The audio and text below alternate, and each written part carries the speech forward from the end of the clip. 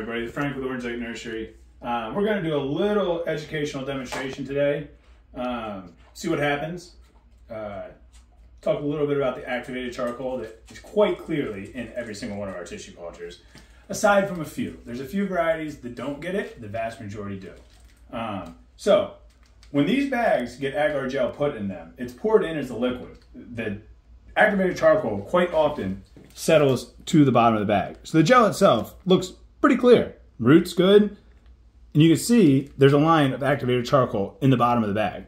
So let's go ahead and do a little experiment. Let's simulate shipping. When the box gets turned upside down, it gets this, maybe it gets a little bit warm, the gel starts to break down. Let's simulate it.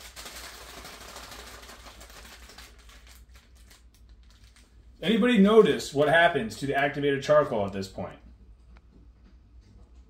No? Okay, so I'll explain. The activated charcoal then gets mixed around, which makes the gel look much darker than it did prior to shipping. But the good news is, it is still just activated charcoal as it was 3 days before it got put into the box and sent to you. So, come on Stacey, let's go continue. All right, we moved locations for the end of our tutorial. But as you can see, same tissue culture we just did, just to confirm, let's shake it up. Let's really simulate some shipping. Let's throw a 2-day delay in there. Yeah, now see, look how nasty and dark and disgusting that looks. But I can assure you, it's not contamination. We're gonna open it up and look though. We're gonna confirm.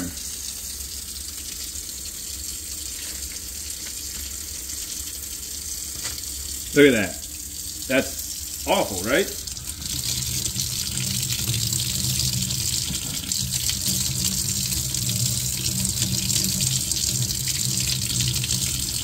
Where'd that take us? Maybe we'll wash it. We'll go a little bit longer than normal. Let's wash it for 30 seconds.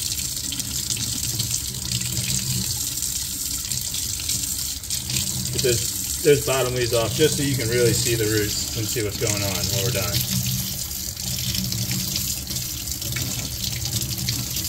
That's probably good. Look at that. Nice white roots. Whites on the tips.